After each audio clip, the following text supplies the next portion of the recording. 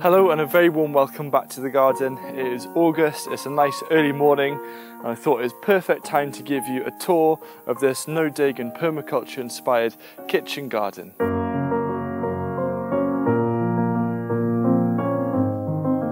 So this year I thought I'd lost this garden because we had really dry weather, ran out of water for about a month and I'd nearly given up on it.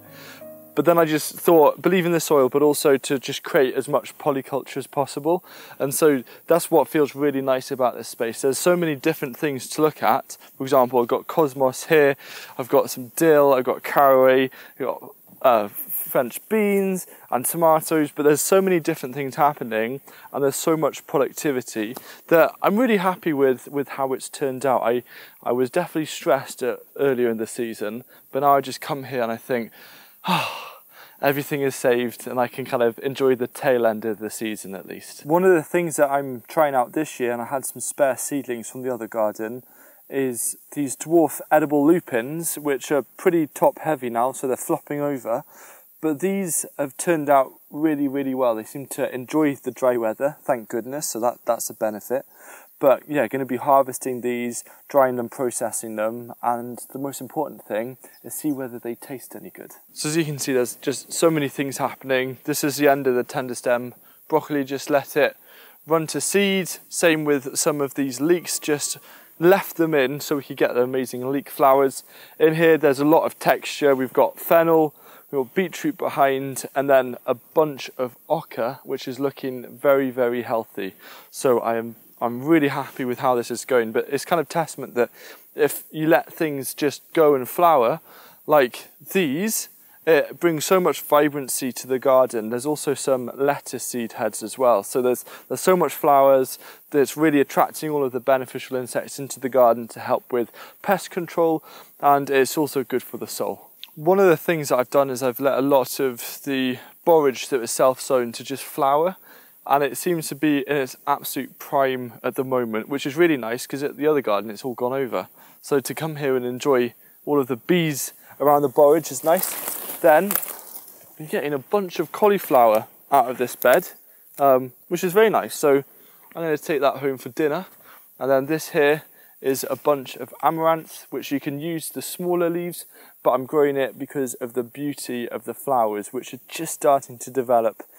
This is Amaranthus cretenus. I want to talk quickly about onions. Two different stories here. We've got multi-sown onions. That's probably the biggest one here, that was started at the same time as these sets, which are strewn. And the thing that I believe that a lot of gardeners don't understand about sets is that there's a time and a place to plant them. Very often you don't want to start off sets in autumn, because it's going to have their second winter, which is why they run to seed the following spring. These are what I start in kind of late February, early March, and the difference of yield is quite staggering. Now, of course, these aren't the same varieties, but if you find the right sets, onion sets, which for me is strewn and it's my default, I know every year it's going to do well, and every year it does do well. So find your default varieties to ensure that you get good productivity. Because of the remoteness of this garden, it means that I can save seed without cross-pollination for some much harder to save seed varieties. For example, runner beans. These here are Ceredigion runner beans. So they're a runner bean that's local to this area, but they haven't been grown in Wales for about 20 years at least. So the pods are looking really nice and long. I'm not harvesting any because this is a seed crop. But I'm very excited to see how these goes and then share them with local gardeners. And then here is the hotbed, which is going still absolutely bonkers. I've got a spaghetti squash plant here with, at the moment, 4 spaghetti squash looking nice. And yeah, we've had mushrooms popping up and around this all year. I'm really excited, say towards the end of autumn, to just see what the wood chip is looking like inside, probably full of mycelium, and that's going to be a fantastic mulch to mulch around perennials. One of the crops that has done well with the lack of water is this corn, and some of it's looking really high, some is a little bit shorter, but it's starting to flower now. I can see a lot of little cobs starting to develop.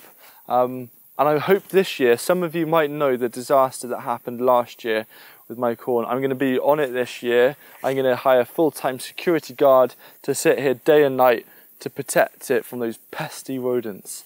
This bed here has been quite a challenge this year, mainly with the parsnips that were sown, and they just didn't appear for weeks and weeks. Now, I know parsnips are quite slow to germinate, but it was at least 6, maybe 8 weeks before they made an appearance. I just thought it was a dud, but they finally have, and I'm hoping that they're going to grow enough to at least warrant a bit of a crop.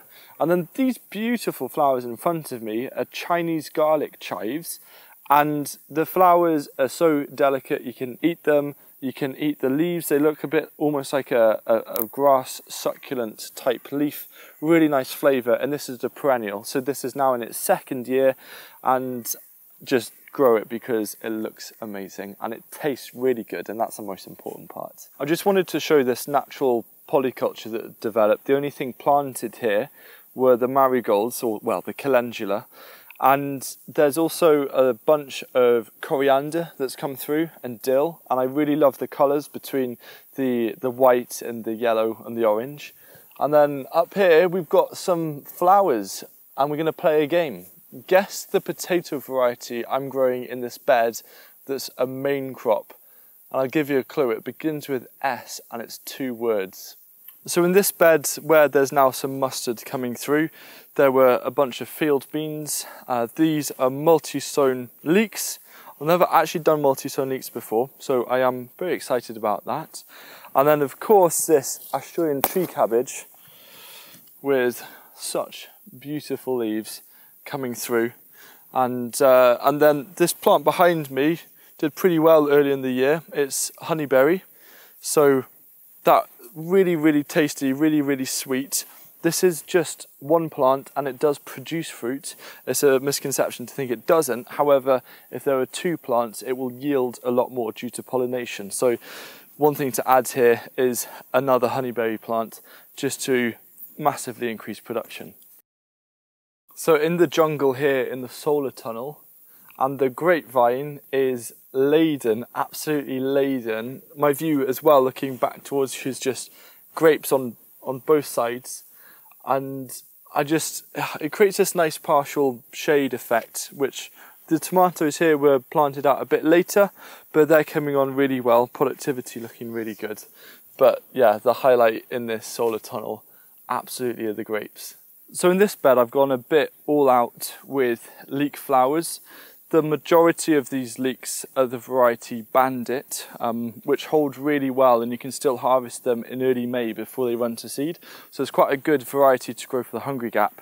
And these have just been left to seed, and they're starting to turn into the little seed heads at the top, which you can turn into leek capers. Sam has made a reel over on his Instagram, and there's a link down below in the description, so you can follow the exact recipe so you too can enjoy them. One of the permaculture principles is about valuing the marginal and about the edge effect, and very often the edges is where you have the highest productivity or the highest multitude of benefits.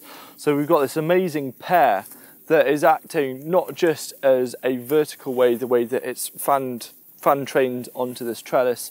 So we're not just making use of vertical space, it also is creating a microclimate within the garden because it's a bit of a sun trap, and it's also protecting the garden from winds. And so we're stacking functions, but we don't have a walled garden per se. So think about what you could plant that are perennials this winter that can grow, that can produce, that can yield, that's around the perimeter of your garden, but offers extra benefits to create perhaps a more desirable microclimate within the boundary of your space. So here in the polycrop, it's turning into its usual jungle, and we've got a lot of different varieties of tomatoes that are coming through, which is really nice.